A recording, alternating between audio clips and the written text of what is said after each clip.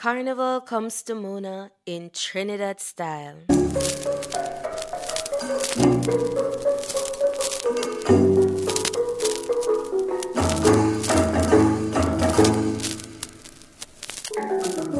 Foot of fire rockets splitting the silence, sleep banished from eyes already alert, pajamas hastily camouflaged, and old mask costumes donned. Through the darkness, the irresistible rhythm of the steel band began casting its spell of Circe-like magnetism over the campus. Unable to resist the lure of pulsating drum beats, many would-be spectators soon found themselves winding down the road in gay abandon. Union Chairman James Williams, with a flourish, declared, "Juve!" and Carnival was on. Daylight showed how rashly clad undergraduates had left their halls.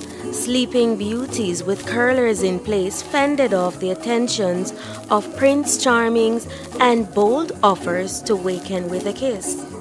Demure Chinese maidens, long silken plaits swinging, smiled coyly from beneath coolie hats. One character in questionable attire gave the male population a scare by presenting the preconceived notion that it could happen to them.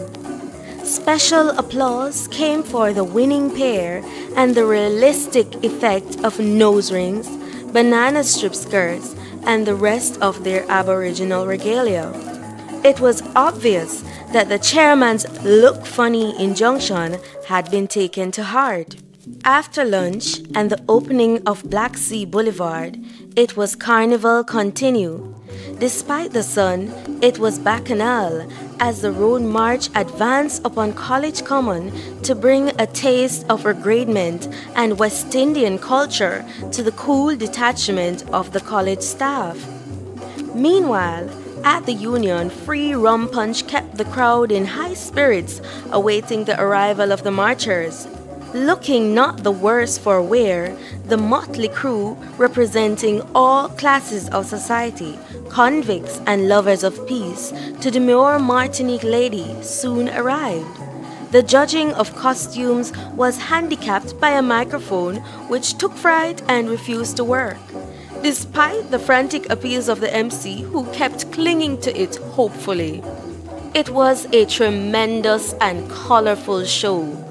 Spectators were intrigued by a certain demure, lipsticked miss of doubtful origin and applauded her efforts to tangle with the judge who announced her name on the winning list.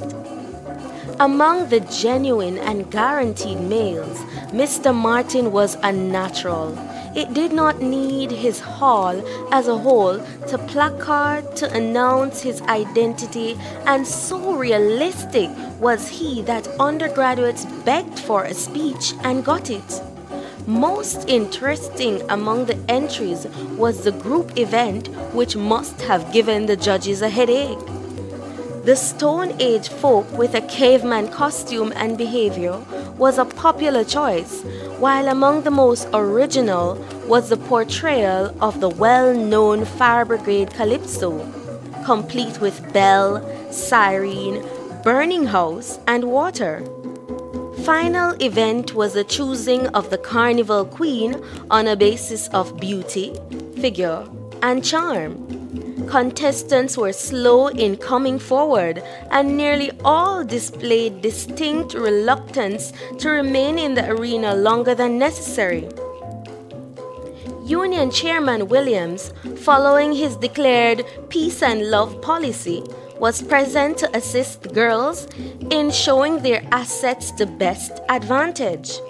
Latecomer Miss Padma Dial walked away with the prize and the first inscription on the Carnival Queen Cup presented for the first time. The steel band marched undergraduates up the hill and later marched them down again.